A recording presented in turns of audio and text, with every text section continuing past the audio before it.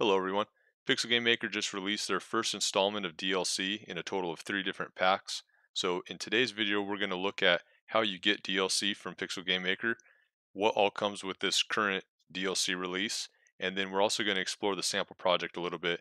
And with that, let's get started. Alright, so here we are on the store page of Pixel Game Maker MV.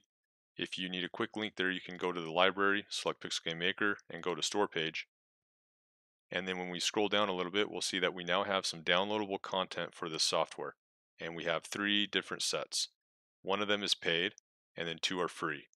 So this first one that's paid is going to be a weapon assets. It has 100 varieties, and then it also comes with a dot robot set.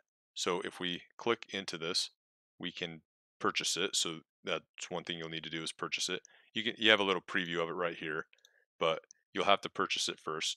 I've already purchased it, so it comes up with this review screen. Now, once you do purchase it, you can go to your Pixel Game Maker, and this will automatically happen. You won't have to install it or anything, but you will have in your sample tab 2 new projects. So you're going to be looking for a .robo. This is the .robo, and it's basically a complete game that has logic in it that you can look at and stuff like this. And then it also has assets that you can use. Now, do remember that yes, it does contain a few different languages, and that is because these samples are shared between the 3 editor languages, so it's important to note that.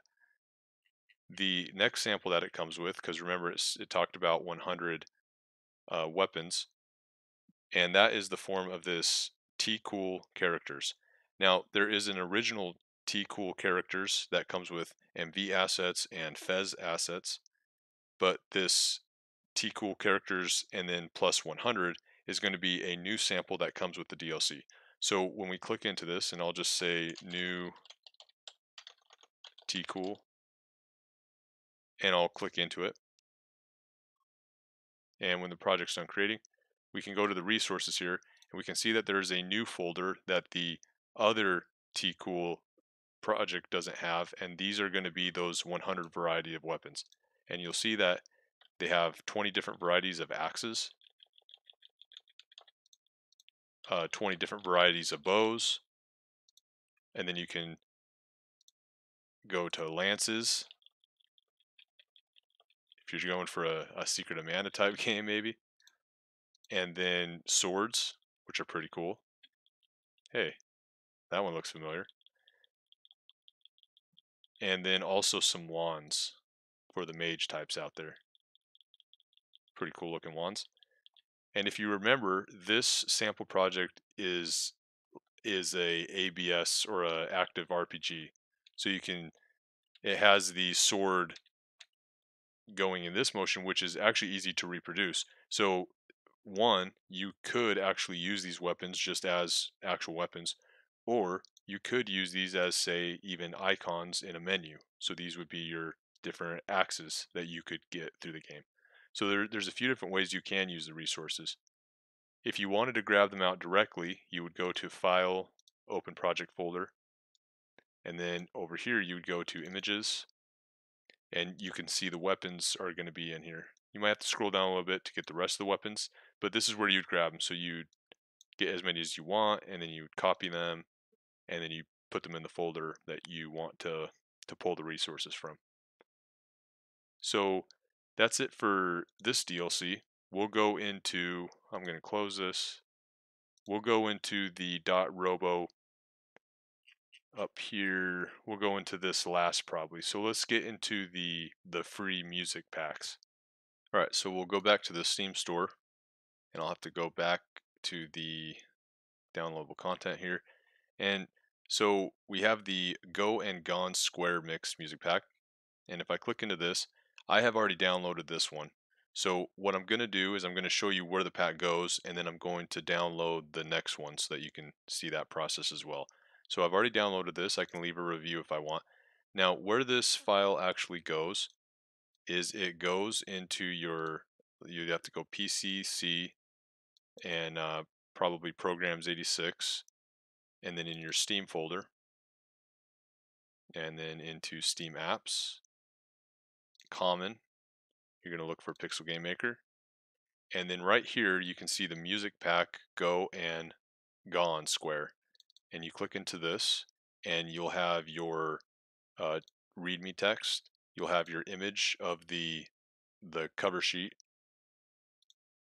and then you'll have all of your new songs that you can get. So this is how you would grab those songs. These won't come in a sample per se, so you won't have a project to grab them out of. They just come in this pack that you get through this directory. All right. So now that I'll just minimize this. Now that we know how to get them, I'll just click out of here and then I'll go to the low bit one. And so when I click into it, this is how it will look actually. And so you can see right here, it says download Pixel Game Maker and V low bit music pack, and I'll click download. So it's going to do its thing. You can see that it's now downloading over here. It pops up Pixel Game Maker, but if you went to refresh the sample tab, there is no new pack here. But what did update was if I go back to here and I go to the Pixel Game Maker folder, we can scroll down and the name was Lowbit, I believe. So if we go to Lowbit Music Pack, all right, so it was not done downloading yet. So now we have the music pack for Lowbit. And if we double click into it, it will load up all of our music. I don't know why sometimes my music files do this, but we can extend this and we can see all that we got. We got A Battle Against Darkness, and these are actually some really cool songs. I listened to a few of them. They're actually pretty cool songs that I would use in a game for sure. And then you got the README, and I'm guessing it comes with that. Yep, there's the cover for it if you wanted to show for credits or something.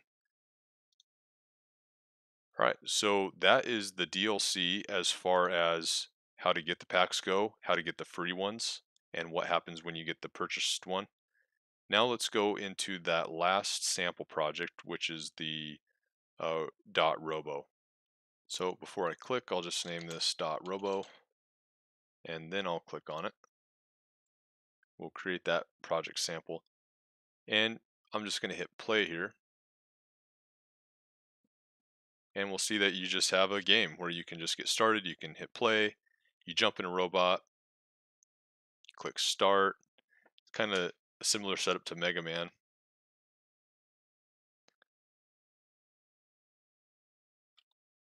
And it does have sound. I know I don't have sound on, but then here you go. You can charge up just like Mega Man, and you can shoot. Now, a couple things I will point out that wasn't really obvious to me at first is you can press Y and you can jump out. And when you are the little person, this is very similar to Metal Warriors. I don't know if you ever remember Metal Warriors, but you can see behind walls as the person, and then you can press Y or the north button, and you can get back in your robot. Now, also, I couldn't figure out how to jump farther, but if you press up and X, you can actually do a little grab. And so if you are getting stuck as far as jumping goes, that's how you would do that. So yeah, I'd press up right here, get up. But it's really cool because you can use your little person here to actually get advantages. So, and I'll just point this out and let you guys play around with the rest.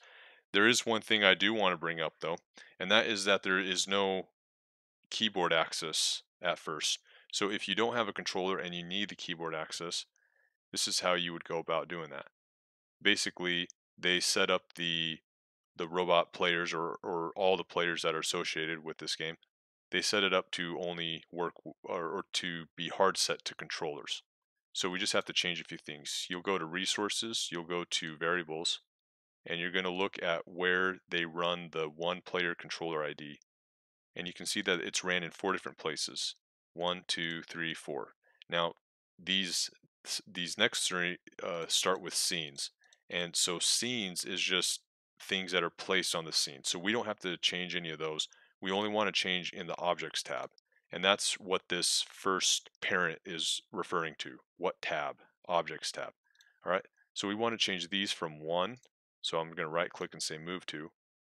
It's going to move to where that is being ran, and I'm going to double click into it, and I'm just going to change it to -1. And -1 means any input. So it will take keyboard, it will take controller, etc. So then we're just going to go back and we're going to repeat that process for the next 4. We're going to find all of them and hit -1. The other thing too is you could just remove them and it would be the same way. But just to also show that you can do it this way, I'll go -1 on this. And so then I should only have one more. All right. So now that they are all -1, you will be able to now use the keyboard as far as movement goes and stuff. There is one more thing to change though. Go to settings, go to control key management, and you'll see that the A button is not set to anything. So you are going to want to set it to something. Let's see if space is used. Nope. So I'm just going to set it to space, and that will be my jump. If you do notice anything else, just come over here and put in the keyboard version of that key name. And then we can hit OK and play test again. And I'm using the keyboard now. This stuff will all work for the keyboard. It was mainly just when you could control the character, that's when it didn't want to use the keyboard because the player was hard set to 1. So now look, now I'm using the keyboard right now. I'm shooting, I'm charging. I didn't wait long enough. There we go. And now I'm jumping. All right. And then if I press S, I get out. And then I can do everything. All right. So I just wanted to point that out because it was brought up. And so, yeah, if you use keyboard, you're definitely going to want to do this. So I hope this video helped. We got to download the new DLC, see exactly where they go, do a little troubleshooting in the projects if you need it. And with that, we'll see you at the next video.